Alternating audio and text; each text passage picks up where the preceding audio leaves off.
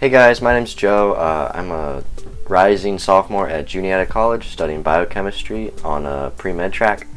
And this video is to kind of give you guys some tips and advice on your first year as a pre-med student, because it's a very daunting task and it can be difficult and challenging for a lot of people.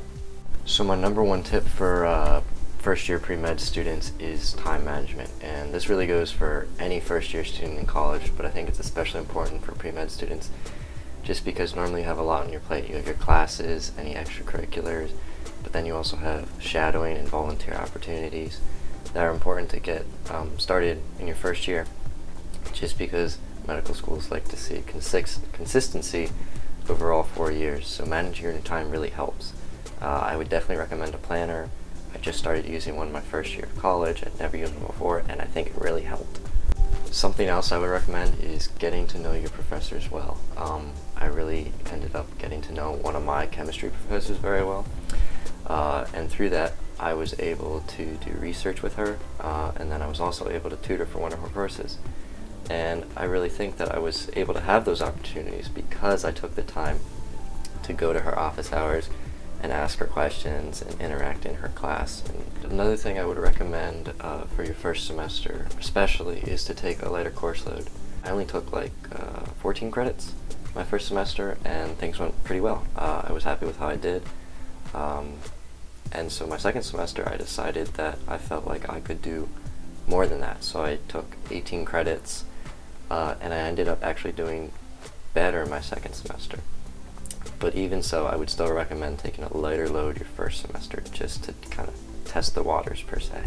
On the flip side of things, if you don't do too great your first semester of college, don't freak out.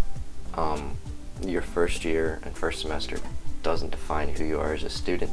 That's just 1 year. I know some students who got C's and B's their first year of school, but ended up just really working hard and getting after their studies, and they ended up getting into medical schools. So something else I would highly recommend is don't spread yourself too thin, meaning that don't jump after every club that you see that you have the slightest interest in.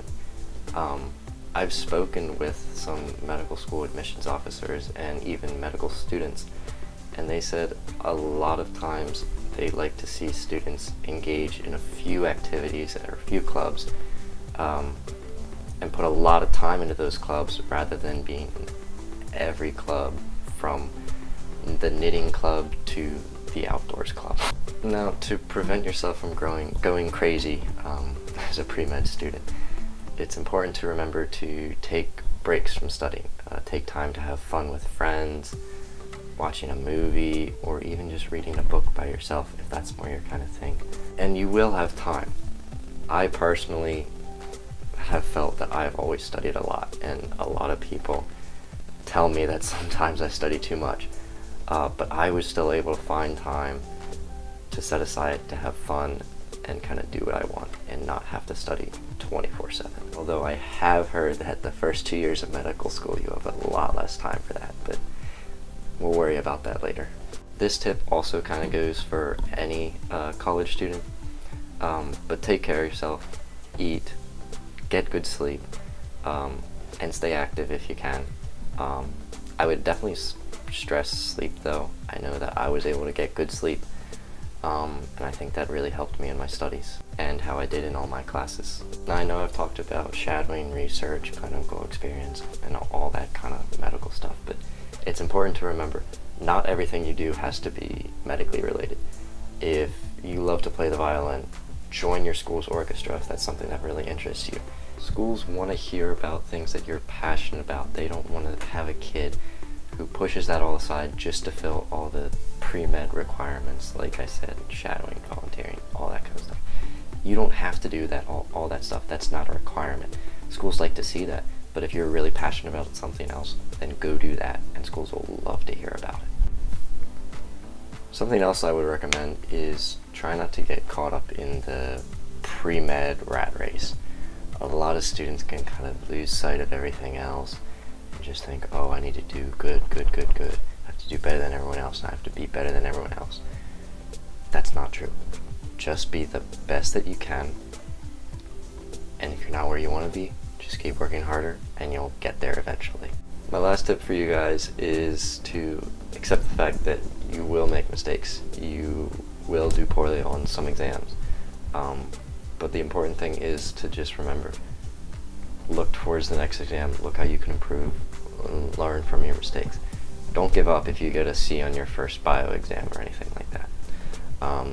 In my bio class, I didn't do as well on my first 2 exams, but on the next 2 I did really good and did well in the final and ended up with a good score in the class.